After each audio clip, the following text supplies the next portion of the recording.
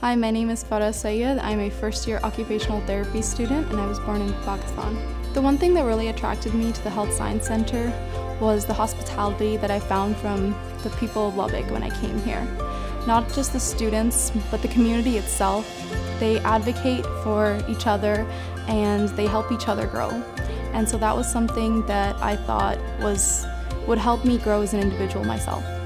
As a student here, I love that I'm a part of the Global Health Alliance, and it allows me to advocate for not just people in my own community, but for those around the world.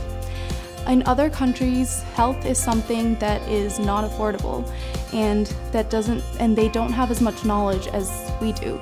So I love that the Health Science Center is preparing me to take that knowledge that I learned and pass it on to others. My hope is to empower all those around the world to live life to the fullest.